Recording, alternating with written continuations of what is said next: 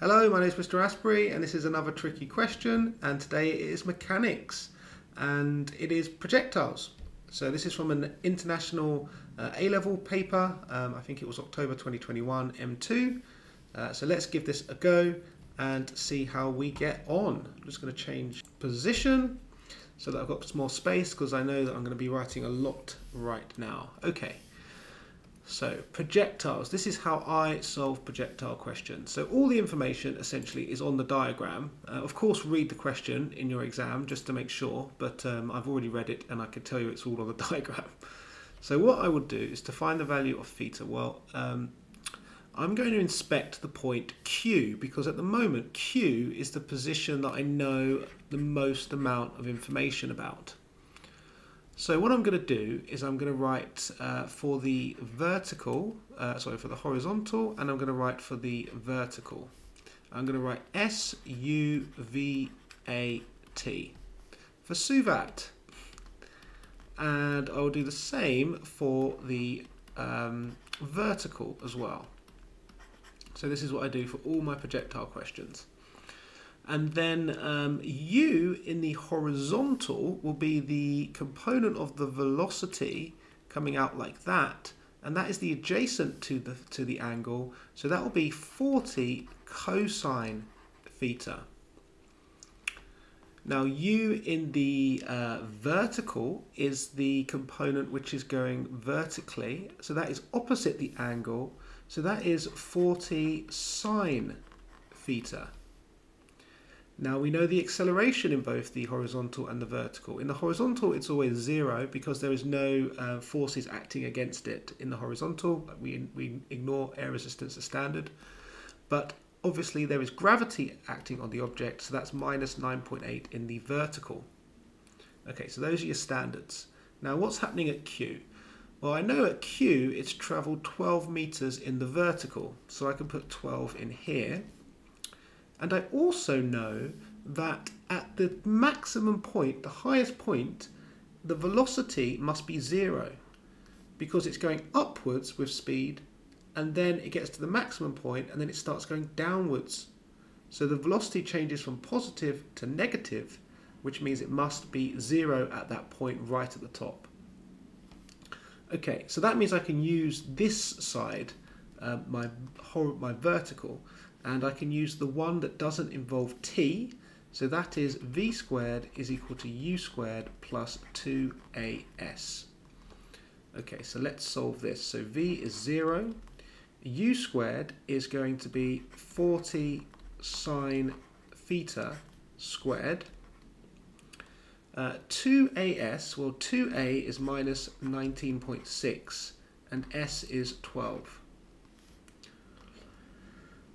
Okay, I can expand out these brackets to get 1600 sine squared theta, and this value, I'll just check, is minus 235.2. Right, so we can move that over to the other side and divide it by 1600 and also square root it, and that will give me sine theta. Okay, that's good. So sine theta is equal to, well, I put that into my calculator. I'm not going to bore you actually putting it in. I'm just going to tell you the answer. And then sine to the minus 1 in order to find the value for theta, and it is 22.5. Okay, brilliant. So what does that allow me to do? Oh, it answers question A. Perfect. Right, next, the distance O to R. Right, so now I need to inspect the point at R. What's going on at R?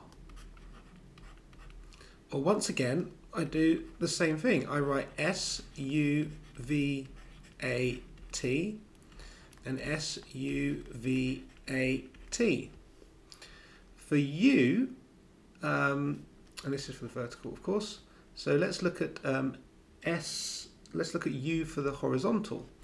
Well, we know the theta value now, so we can sub that in to 40 cos theta, and we get a a horizontal velocity of 37.0, and we can also sub it in for the vertical velocity, and that gives me 15.3.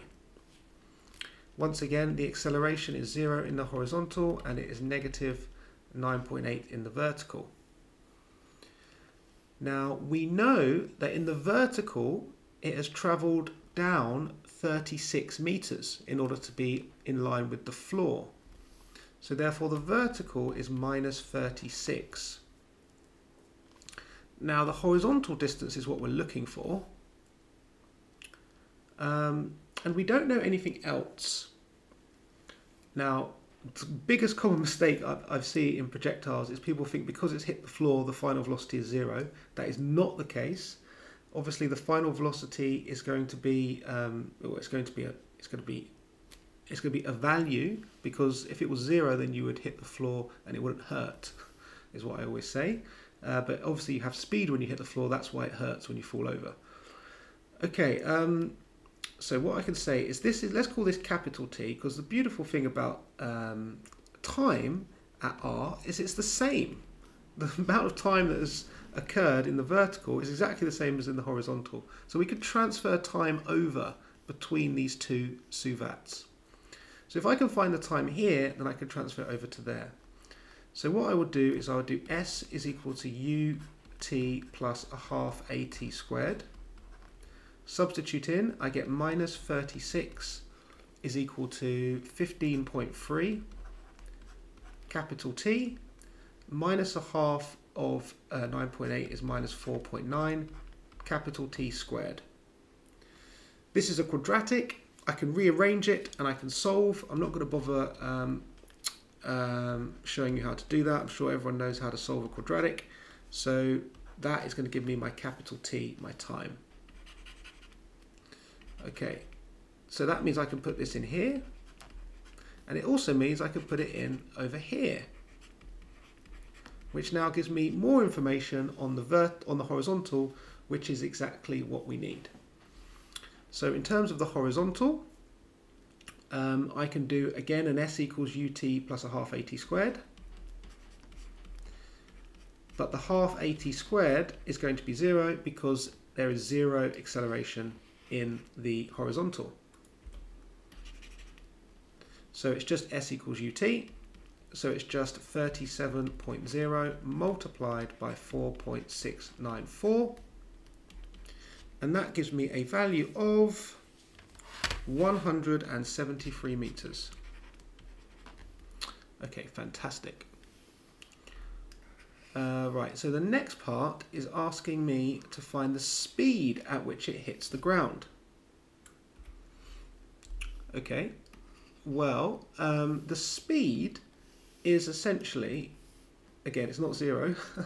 It's going to be the component in the horizontal, and the component in the vertical is going to tell me what the speed is overall.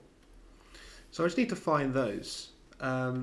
Again, now I know this is 173. I can pick pretty much any suvat equation because I've got all the information. But obviously, well, not obviously, but the easiest one is V is equal to U plus AT. So I'll do that for the horizontal, and I'll do that also for the vertical. Oh, whoops. Okay, so for the horizontal, it's pretty straightforward. There's no acceleration, so V is just equal to U. So V is equal to 37.0. For the vertical, we have V is equal to 15.3 and then minus 9.8 multiplied by T, which is 4.694. And this gives me a value of minus 30.7, which is what you'd expect, because the object is travelling downwards when it hits the floor, so it's going to have negative velocity in the vertical. Okay, so how do we find speed? Well, speed is the magnitude of the velocity. So what we need to do is take our two components, the horizontal, and square it, and the vertical. It doesn't matter about the sign, just squaring it anyway, and then square root. And this gives me a value of 48.0 meters per second to the -1. Beautiful. Like that question. See you tomorrow. Bye for now.